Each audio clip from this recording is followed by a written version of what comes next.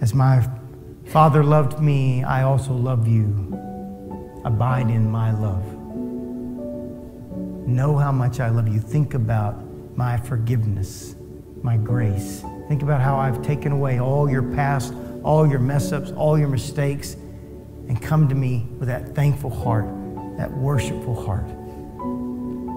Sit in my presence, receiving my grace, receiving my forgiveness, knowing that I want you to be covered by my blood, knowing I want you to be righteous. I don't want you to stay in your sin. How do I approach a holy God who's never sinned with confidence when I'm a sinner?